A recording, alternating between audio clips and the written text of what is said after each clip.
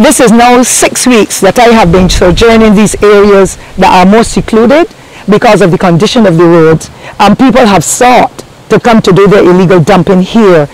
It is heart-wrenching that the mangrove landfill is just 3 minutes away, and people have come thus far to dump coconut shells, construction material, old clothing, household appliances they no longer need. Actually, when we were here this morning, now we are here, a man just came by with all his old iron and everything in his car to dump it, and because he sees that the media personnel are here with me, he has turned around. That does not mean he wouldn't come back.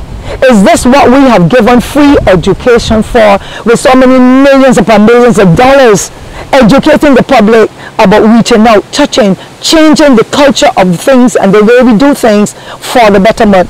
All of this illegal dumping will impact on the environment, and when it goes into the water system, into the aquifers, who will suffer?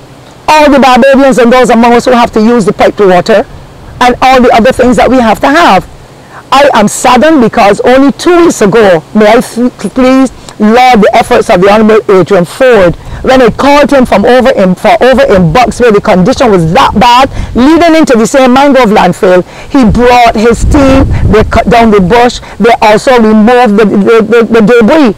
I went there again yesterday evening, more debris, especially construction material, dead pig, old clothing, old fridge, old stove, they are all in Bucks again. Hyman's Hill has not been spared with the mattresses and all that.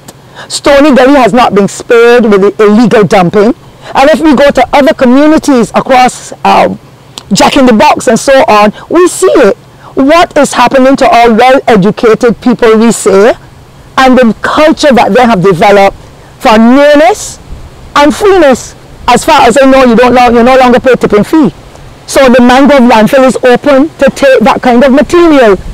I am saddened at this start of the new year that we have to undergo this kind of pressure and sadness over people who only think about themselves and no one else. And therefore I want to thank you all again profusely for coming this morning, because the only way the rest of Barbados will know that the heart of Barbados, St Thomas, is becoming another dumping area, and it is impacting on the lives of all Barbadians.